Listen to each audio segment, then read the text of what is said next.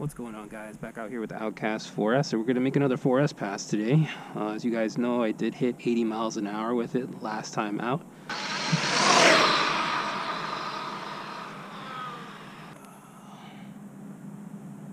Hit 80. I did gear up now, so we're going to see if we could at least crack into the 90s. I took a look at the log from the last pass. Everything looked great. As far as amp draw, we're like right around 200 amps. Voltage drop was very minimal, as expected from the Azure 9K LiPo. So we're going to go ahead, get the LiPo plugged in. I did end up gearing up on the pinion and geared down on the spur, so I should be somewhere around 107 miles an hour. At least that's what the gearing thing told me. Obviously, with this weather out here, I am in Georgia. It is pretty cold right now. I think it's right around, it's in the high 50s. So I'm not expecting to hit the PB, which would be somewhere in the 100 mile an hour range. So I think somewhere in the 90s is what I'm expecting.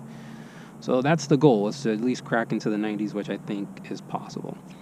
I am out here at the testing area where I normally run my cars, and I wanted to kind of give myself a little bit more breathing room. The last spot that I was at is a smaller spot, but it's closer to home. This place is a little further out, but it gives me way more room to work with. So, all right, let's get this battery plugged in, and we'll go ahead and make a pass. All right, guys, got the GPS on, tracking. Let's go ahead and make a pass.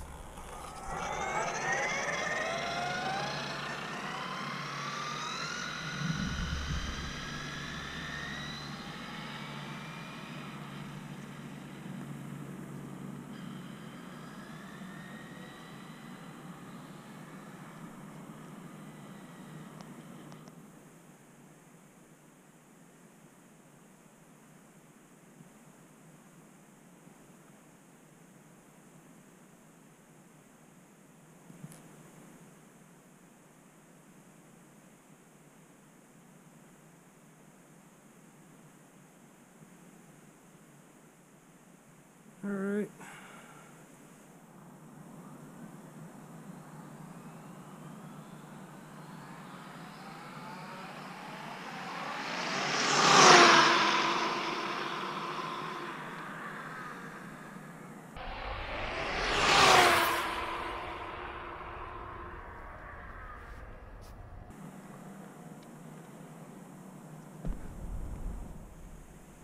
Felt good.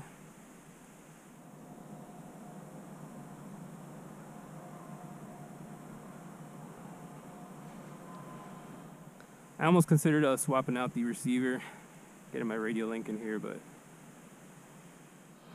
I was like, forget it. I was having success when I hit 80. Figure, why not? Keep it going. Didn't give me any issues before, so. All right.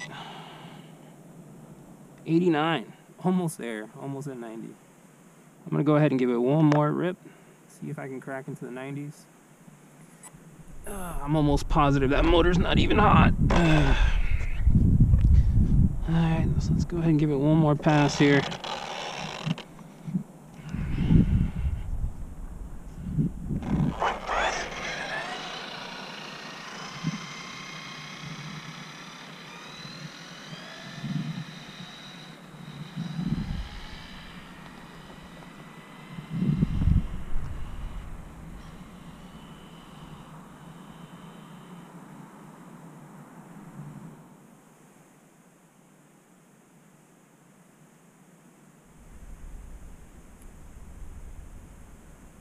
Alright, guys.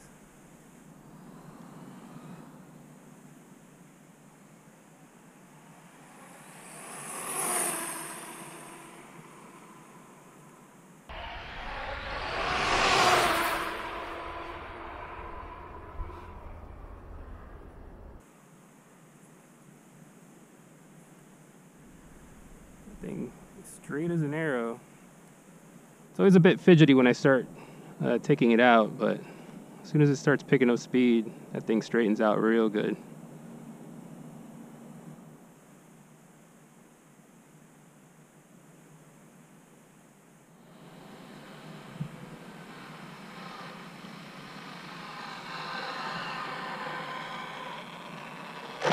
Alright, let's see if we got into the 90s.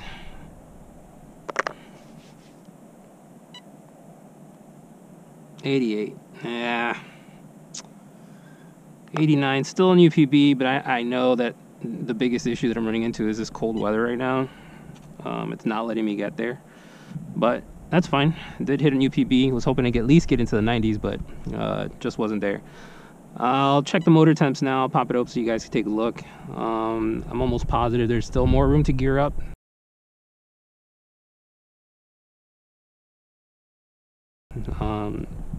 If that's the case, then I'm almost positive we'll definitely crack into the 90s once I gear up. So let me just crack this thing open so you guys can take a look at the temps. See how the car is looking.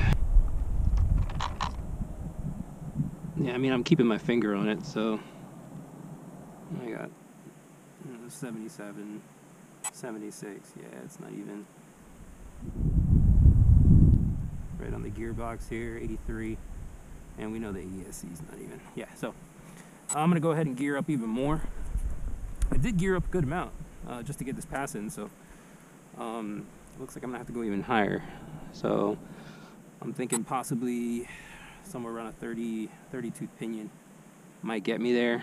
But only one way to find out. We'll have to plug in that 30 tooth pinion and see if we can crack into the 90s. Yeah, because it seems like 100 is going to be pretty difficult.